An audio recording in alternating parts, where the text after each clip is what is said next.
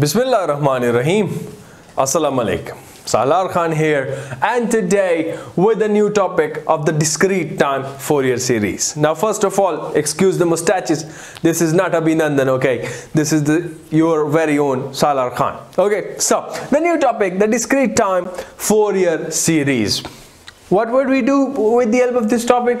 We would represent any given signal, periodic signal, in terms of complex exponential signals. Fine. So we know it very well that this is only for the for the periodic signals. So what do we have? First of all, starting off with the definition of periodic signal. A signal is periodic only if it does what? It satisfies the condition that x of n plus a capital N is equal to x of n, where the smallest, for all small values of n, for all n, where the capital N, the smallest positive integer value of capital N, is the fundamental period of the signal. And this is what you know very well, fundamental period. And then you can have, of course, the fundamental frequency, that is omega naught. So omega naught, the relation you know, is 2 pi upon the fundamental period n. So 2 pi upon n. This is the signal, the periodic signal in a discrete time domain. Fine. Now, how do we need to represent it? We want to represent it in terms of complex exponentials. We want to represent it in terms of complex exponentials. And those complex exponentials, of course, are also periodic. and you know, complex exponential is of the form excuse me, exponential of j omega naught n, exponential of j omega naught n. Or if you take the value of omega naught as that one, so you could say that this is equal to exponential of j 2 pi upon capital N into small n. And small n is the value, integer value of time, capital N is the fundamental period of the wave. Is that fine till here? Now comes the term of harmonically related complex exponentials. As in the previous case, we also discussed them, so we also have them over here. We have the term harmonically related complex exponentials. Related complex exponentials. So what do you have? They are represented by a set phi of k, phi of n. Phi of n in the subscript, they have k, and they are equal to exponential of j k omega naught n. And if again you write the value of omega naught, so you can have j k 2 pi upon capital N into small n. This is what the set of the harmonically related exponential signal is. Now, there's a difference between the continuous time harmonically related exponentials and the discrete time. Again, the continuous time signals were represented as exponential of j k omega naught t, right? The difference in these two is what? The difference is that in continuous time case, for each and every different values of k, you have a different value of complex exponential signal. You have a different signal. If I write it, for each different value of k, we have a different signal. We have a different signal. This was for the continuous time case. We know it very well. We have a basic video on this as well. In the discrete time case, as you increase k up to some limit, we have different signals, but once that limit is reached, we have a repetition. And what is that limit? That limit is the fundamental period n. That limit is the fundamental period n, which means that if you increase k, if you keep on increasing k, what happens when you reach the value of k is equal to n, you have repetition started. You have repetition starting, which means you don't have a unique value after n. You have the same repetition back.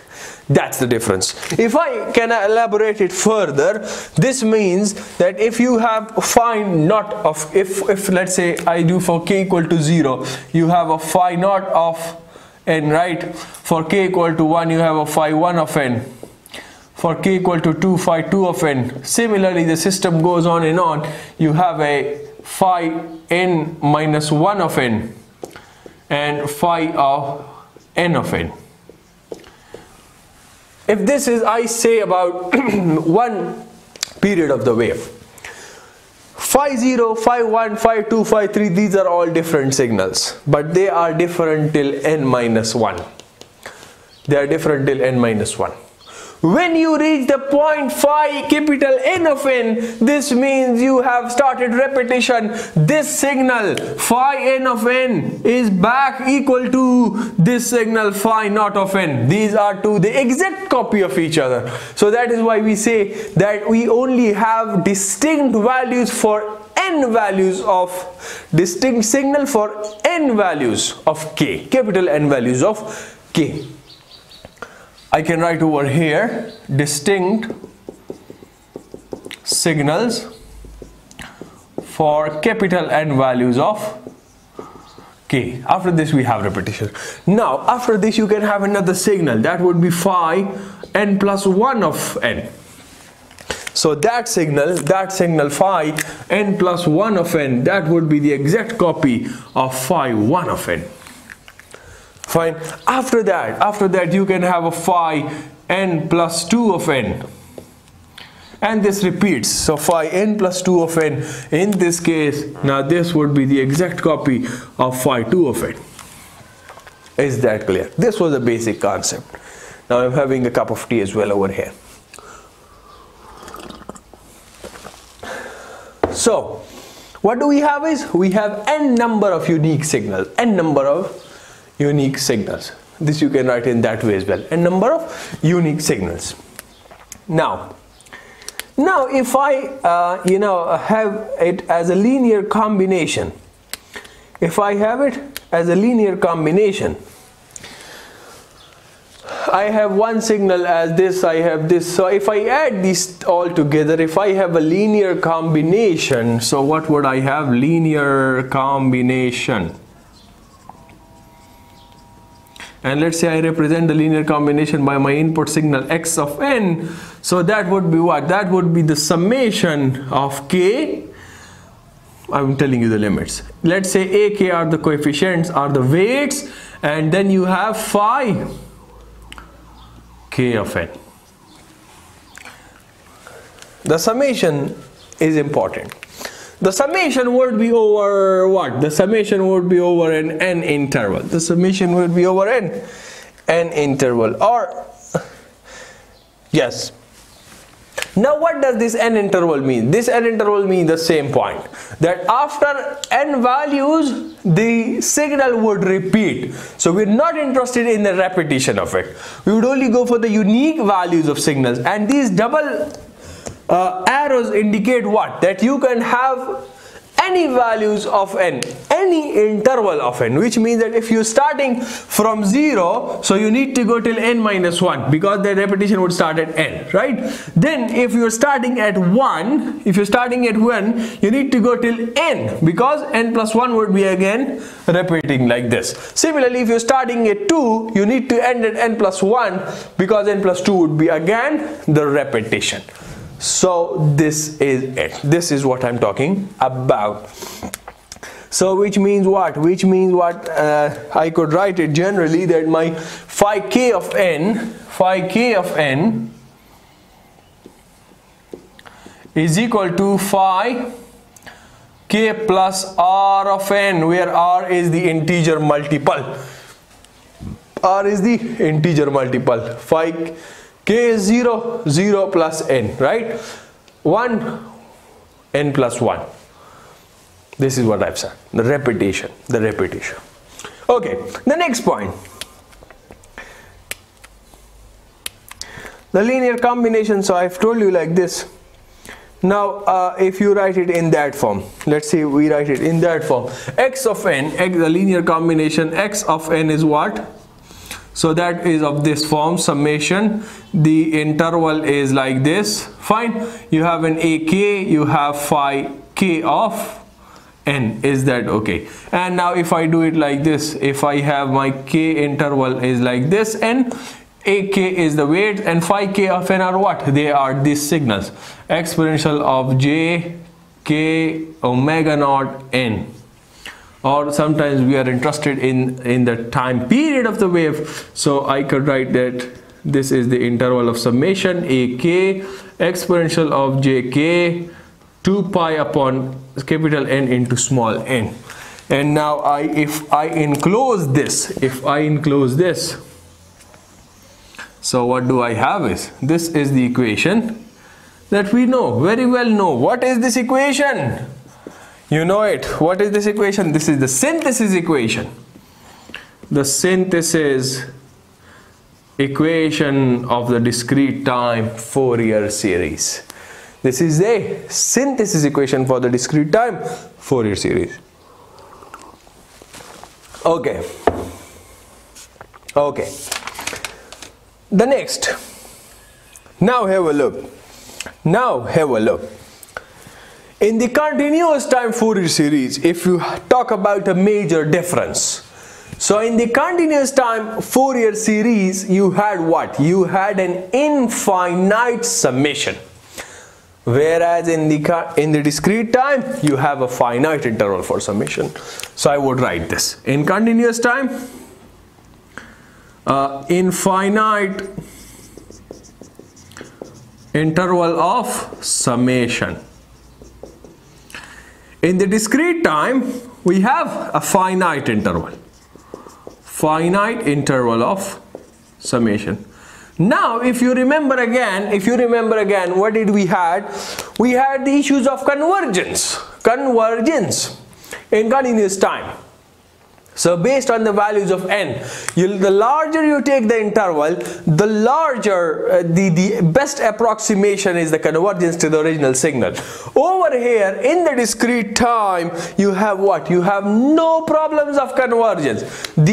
Each and every signal in the form of Fourier series would converge to the original signal, right?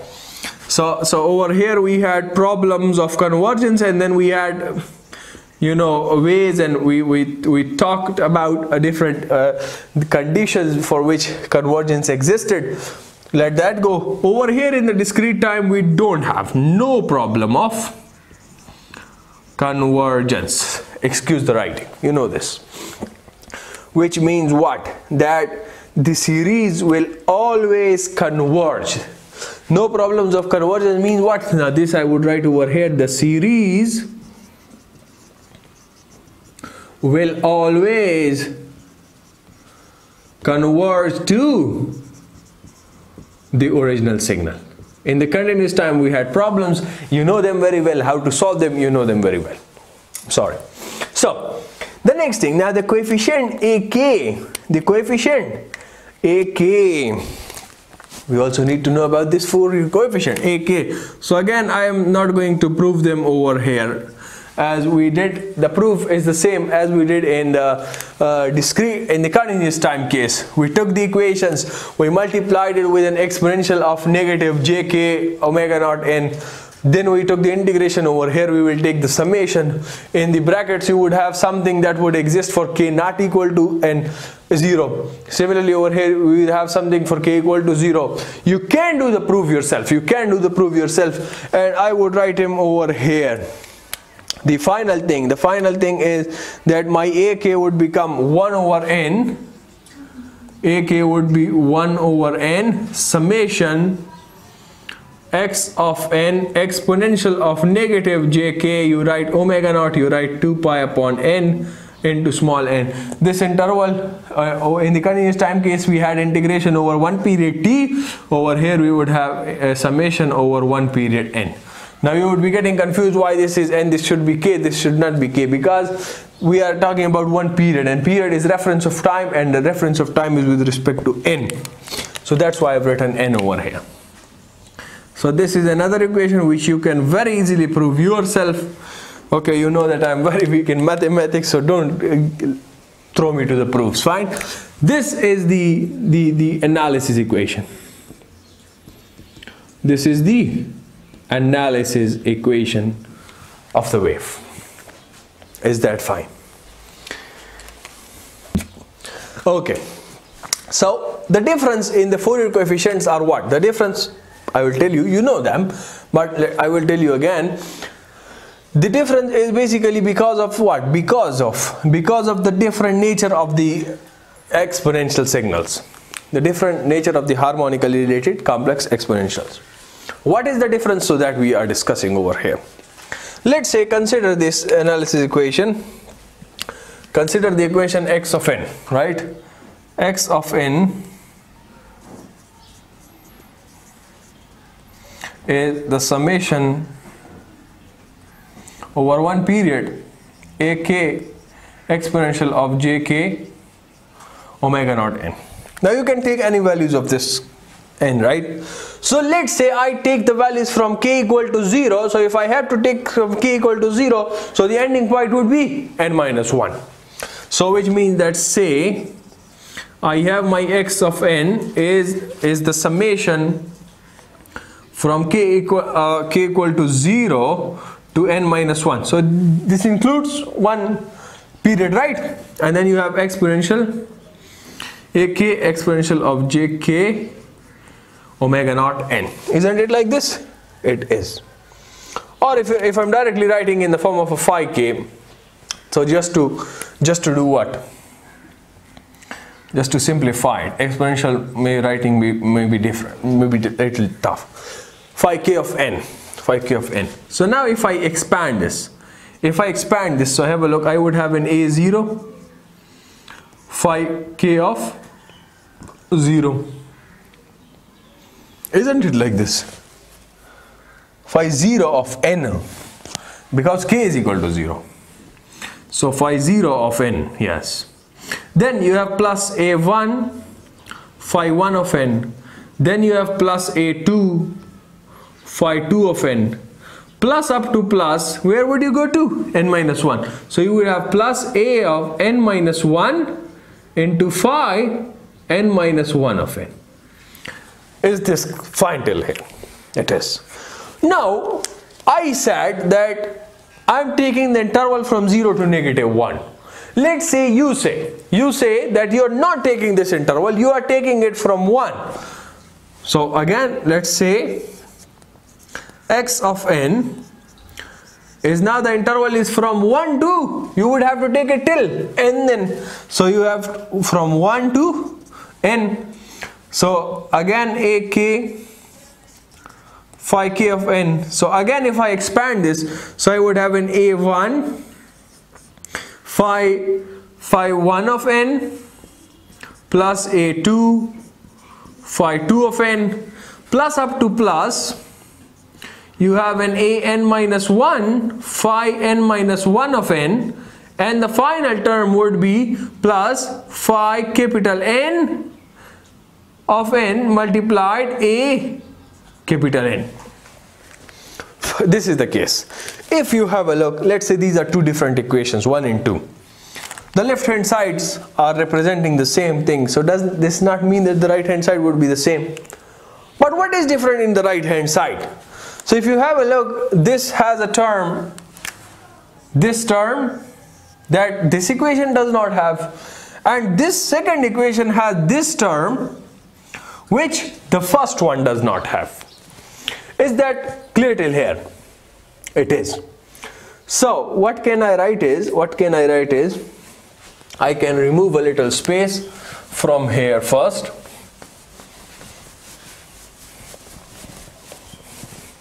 So I can say that I have these different terms, different terms, right? But we know that what? That the, and I removed that the signal would repeat themselves. We know that I could write that phi 0 is equal to phi of n. Phi of 0 is equal to phi of n, and this you know it. We have seen it previously, right? Phi 0 is equal to phi of n. So have a look over here. We have a phi 0. Over here we have a phi n. So if we know that the left hand sides are also equal, x of n is equal to x of n, the rest of the terms are also equal, and now phi 0 of n is also equal to phi n of n. So would it not mean that my a0 is also equal to an, and this was what I was interested in. My a0 is also equal to an. This is what the thing is. Now this is only for a0 is equal to an. If I generalize it, if I do what? If I generalize it, if I write a generally over here, so my generally would be what? That my ak, any Fourier coefficient would be equal to ak plus capital N. This is what the difference in the discrete time Fourier coefficients and the continuous time Fourier coefficients is. That Fourier coefficients repeat themselves after an interval. These Fourier coefficients repeat themselves after an interval. You know it very well, but let me, a little bit of writing also. And the next point is that this behavior was not shown by Fourier continuous time. This behavior was not shown, so I would write a not equal to continuous time Fourier coefficient. This not equal to mean that this behavior of repeating after the time period was not shown by the continuous time Fourier coefficients. We could say that ak are periodic with period n. If a function is periodic with period n, we say that these Fourier coefficients, that is ak, are periodic with period capital N. That is it. That should be it for this video. What did we discuss? We discussed the synthesis equation, the analysis equation, the discrete time Fourier series. We saw the different nature of the discrete time complex exponential than the continuous time complex exponential. That leads to what? That leads to the point that the Fourier coefficients are also periodic with period n. Repetition occurs, you know that very well. I end this video over here. Let's say we have some examples in the next video. So that's it. Thank you very much for watching. See you in the next lecture very soon, inshallah. Till then, take care of yourselves and everyone around you. Do remember me in your prayers. Goodbye.